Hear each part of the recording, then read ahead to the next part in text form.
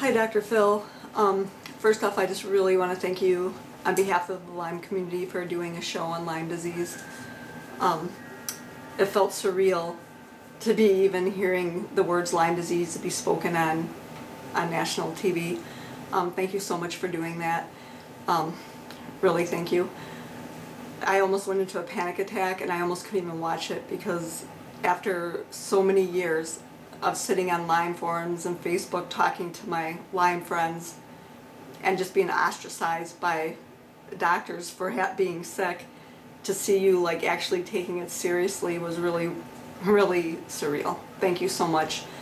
Thank you for believing in Kathy. Thank you for doing a show based on Kathy and Brooke and Stephanie. We really appreciate it. If you do another show, like there's a couple things that you might want to touch on. I saw like on all the Lyme boards people were talking about the things that doctors and the public don't know but should be aware of. One of them was transmission. When you go to the doctor and say that you got bit by a tick or you have a rash, the first thing they do is see if it's a deer tick. Well, there's some research showing that it's not just deer ticks that can transmit Lyme. It is carried in other ticks too, and it has been found in other insects. We need more research to see if it can be transmitted from these other insects, because too many people have Lyme disease and don't remember ticks. Also, there's a question if it's sexually transmitted or not. Research shows that spirochetes are found in the semen, so that might be something that should be talked about. It is also congenitally passed on. Pregnant moms can pass it to their children if they're not on treatment throughout their pregnancy. So that's another important issue. Not just Lyme, but what about co-infections?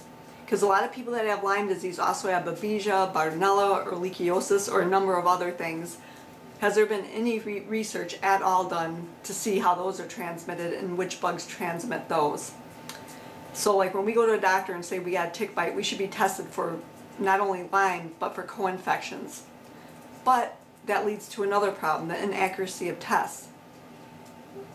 We need to have a test developed that is accurate, and we need for insurance to recognize these tests, because there is IGeneX labs and Dr. Burrascano has a new culture test that are more accurate, but insurance companies won't pay for these tests and doctors won't recognize them because they're not the standard labs. So that leaves the patient in the middle of this war between, the IDSA thinks this and IOADS thinks that. We're just left in the middle to fend for ourselves. Also, the IDSA really needs to be looked into.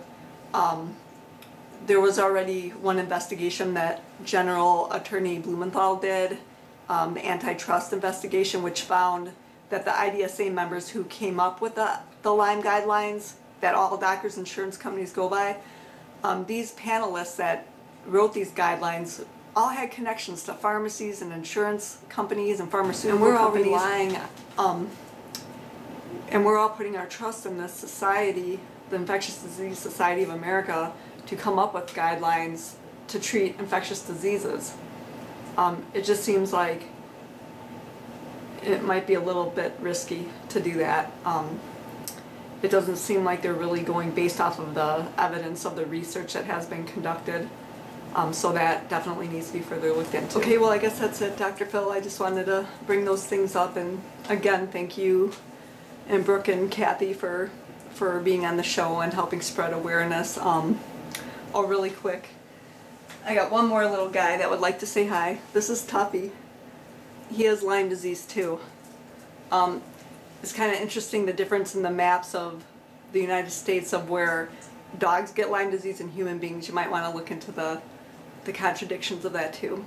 But anyway, thanks again. It was a great show. God bless.